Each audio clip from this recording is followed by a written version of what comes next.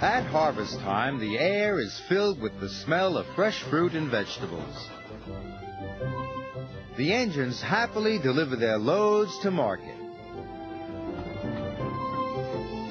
But one day, mist and rain swirled down Toby's line. Percy was delivering a load of fresh tomatoes. Suddenly, he felt a big bump. "Bust my buffers!" Percy cried. "What was that?" The guard put out the warning flags, while Percy's driver inspected the tracks. "The earth's crumbling," he said. "We must tell Sir Topham Hatt," decided Percy.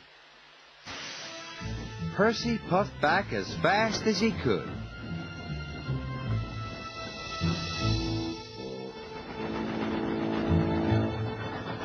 "I've got important news. The tracks on Toby's line are wobbly."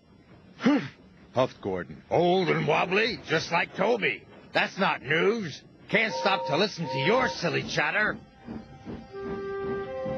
"Gordon never listens to me," muttered Percy. Next, he spoke to Sir Topham Hatt. Sir! "Not now, Percy.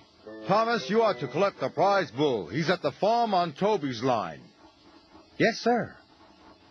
"But those tracks are wobbly," cried Percy. "They are safe enough," said Sir Topham Hatt. "Bye, Percy."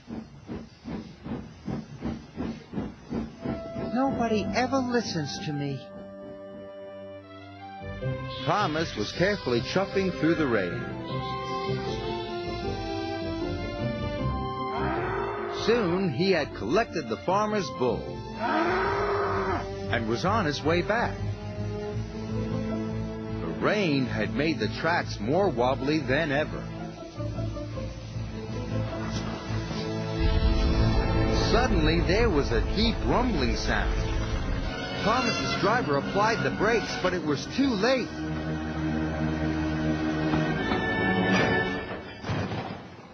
"Cinders and ashes!" cried Thomas. "We're stuck!" And they were.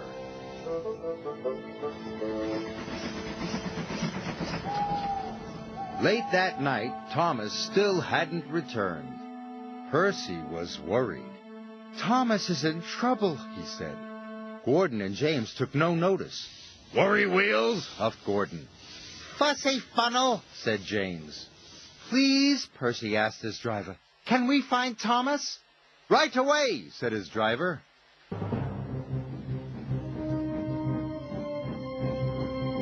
Percy was nervous, but his lamp shone brightly in the dark. The tracks creaked and wobbled, but Percy pressed on.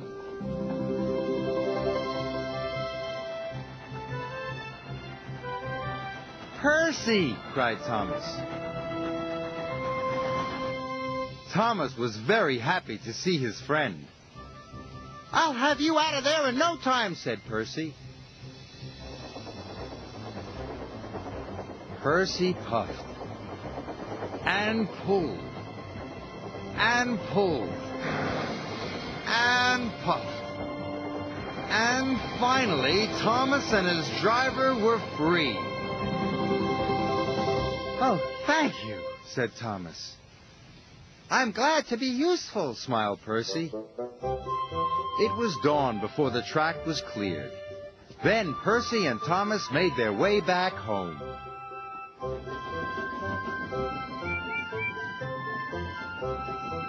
"Thomas is here," whistled Percy. "Percy saved the day," said Thomas. Agreed the bull. "I'm sorry, Percy," said Sir Topham Hatt. "We must do a better job of listening to you in the future." Percy was pleased.